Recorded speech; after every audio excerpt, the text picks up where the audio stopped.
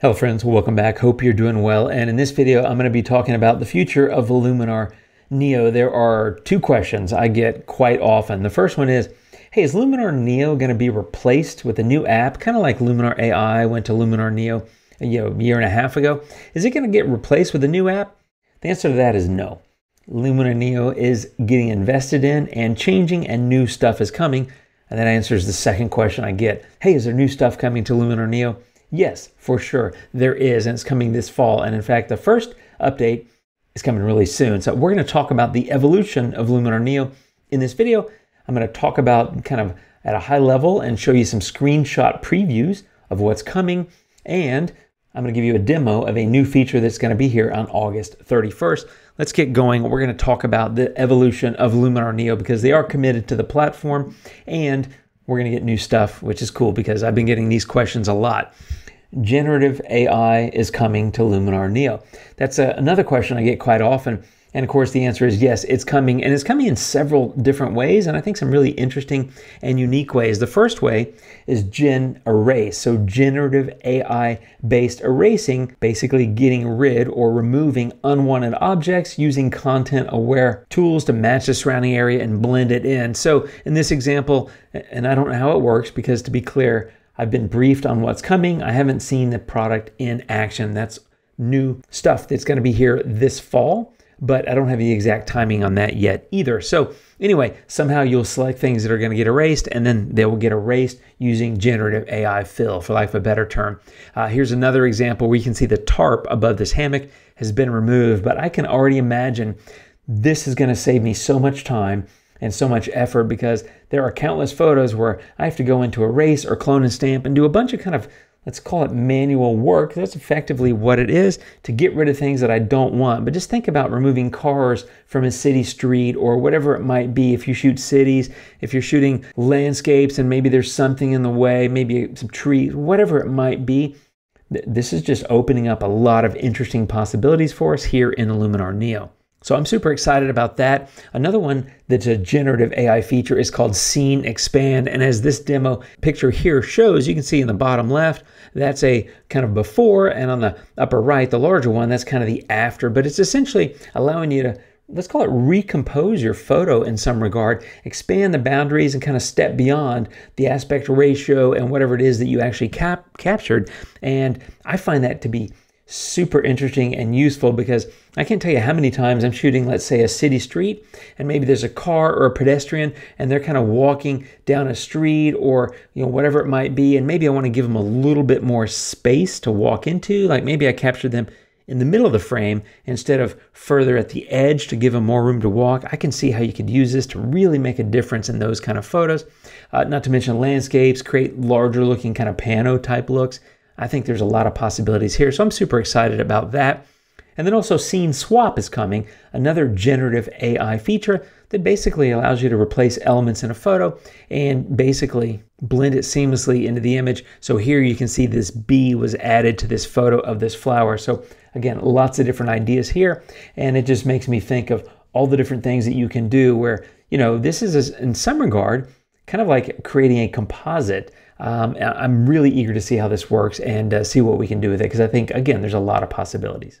Now, another feature that's going to be incredibly used by someone like me, and I think incredibly useful, is water enhancer. I can't tell you how many photos over the years where I've gone in and isolated the water with a mask and then come in with color tools and lighting tools and all kinds of things to make adjustments so that it fits with the rest of the photo or just looks better.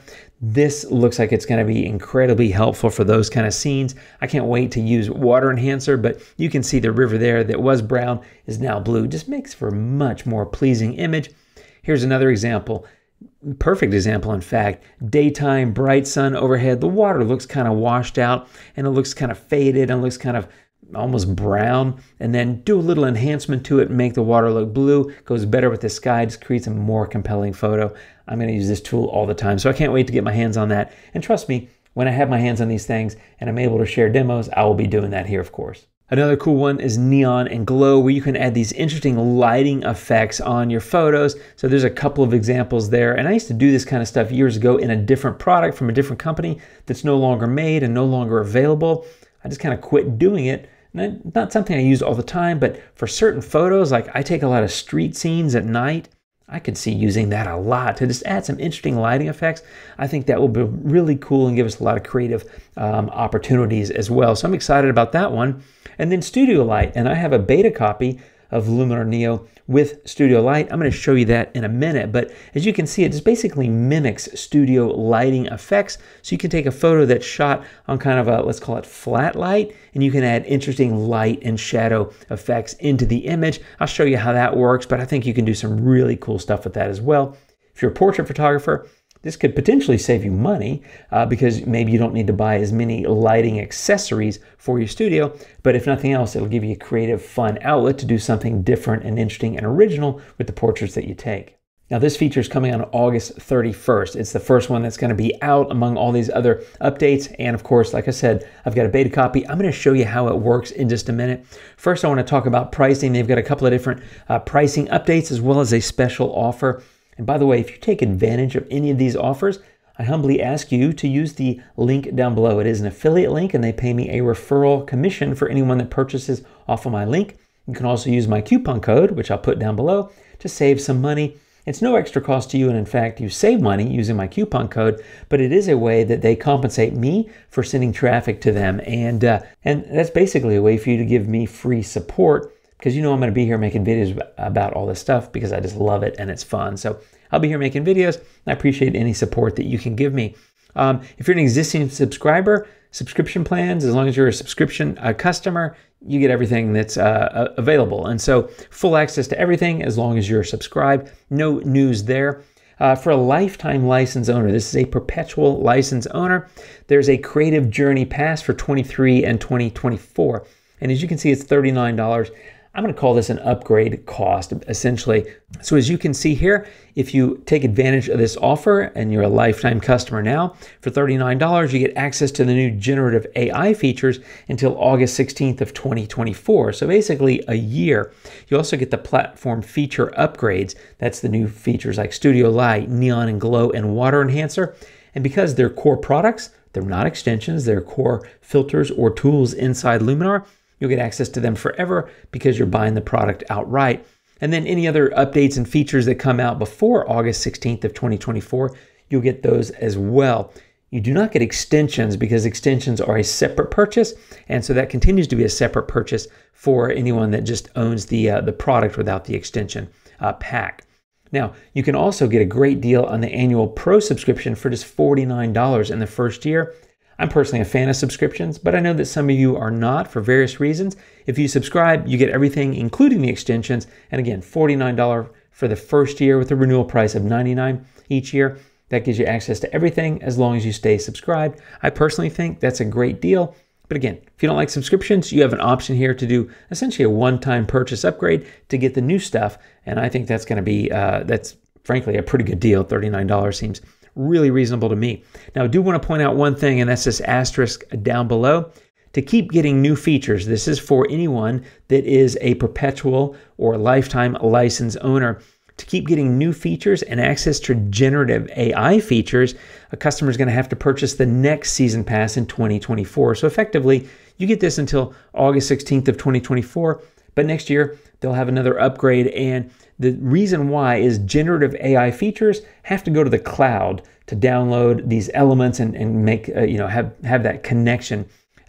Anytime they're going to the cloud, they're basically hitting infrastructure, and Skylum is paying for use of that infrastructure. So they have underlying costs that continue anytime you're using generative AI, and that's why you would have to purchase an upgrade. It's not something that you can use for free forever. So just keep that in mind. And then also, this is a handy little chart. Essentially, they've got 3 different subscriptions, monthly, a 12-month, or a 24-month. As long as you're subscribed, and you can see the pricing there, you get everything forever as long as you subscribe. If you want to be a lifetime customer and you just want to buy it outright and it's new to you, in other words, you're not upgrading from the previous version, it's $249 US. That gets access to the 3 new Gen AI features until August 16th of 2024. You get access forever to any non-Gen AI features that are added to the product between now and August 16th of 2024. And then you also get all 8 extensions that are available now. And so that's a pretty good deal. And again, if you take advantage of these, I love it if you take advantage of them via my link down below. Again, that's a free way for you to provide support for me. And I thank you very much for that, because like I said, I'll be here making videos about it, and that helps me keep the lights on. While I'm at it, I'm going to jump in and show you Studio Light. Here's a photo that I got off of Unsplash, and I just want to show you Studio Light. It's sitting right here right now. I think of it as a portrait tool, and in fact, it only works on portraits, at least today. It may move down here to portraits. I don't know. It seems like it would, but I don't really know. Again, I'm in beta, so things may change. I just want to point that out. But if you click on Studio Light, you get a few options here, and nothing's been applied yet. But the first thing I'm going to do is just drop the exposure, and that's dropping the exposure of the entire photo. And the reason I did that is because I want to add, I'm going to drag the amount slider, and that will help the lighting effects that I'm going to add show up better. So you just drag the amount, and as I do that, you will see these lighting effects start to come in across her face. Now, I'm at 80, so that's kind of high. I don't necessarily recommend going that high. It may be better to do something kind of subtle, like 30 or 40. I'm higher just to make it easier for you to see in this video. You can change the depth and essentially move this around so that these lighting effects are coming in at an angle and that sort of thing. So you can see as you move that around, you got a lot of interesting, like that's really cool right there. I'm not really a portrait photographer, but this kind of stuff is super fun to play with. But with that depth center, I just moved it over there and basically changed how the light is being applied to her as the subject. Now, you've also, instead of dots, you could come down here and say, hey, I want strips, and I want to do that, or you could just say none. You've got some options there where you're just getting the light without the actual pattern, for lack of a better word. I'm going to go back to strips. I think that's kind of cool. To be clear, I'm not going through every one of these sliders. There's a lot to talk about. I just want to give you a high-level overview here. But I think one of the really cool things in this tool is that you've got red, green, and blue. That's what RGB are for. So as you drag these, you're basically taking that light, and it's though as you added color to it. So I think that's pretty interesting. And red, the opposite of red is cyan. So you can either go red or you can go cyan. That's pretty cool. You got green, and the opposite of green is magenta. So you can go green or you can go kind of the magenta look. And blue, you've got blue, and the opposite of which is yellow. So I could go blue or I could go yellow. So you got a lot of flexibility there to kind of move things around and just make some interesting color shifts on your subject and have a lot of fun doing it. So that's a quick overview of Studio Light. It's a fun, interesting new feature for portrait photographers that's coming on August 31st to Luminar Neo. And you can pretty quickly make a huge impact. And that's before and that's after.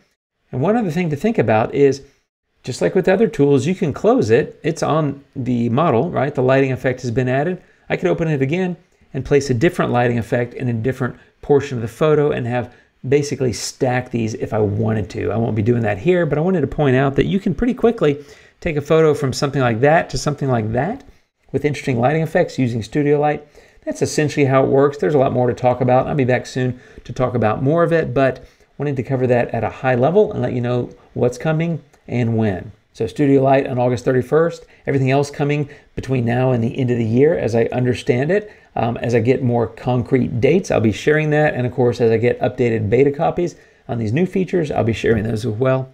Thanks for watching, my friend. I hope that helps. Again, if you take advantage of any offers, affiliate link down below. Thanks for your support. I really appreciate it. I'll be back soon with more videos. You guys take care, and until next time, adios.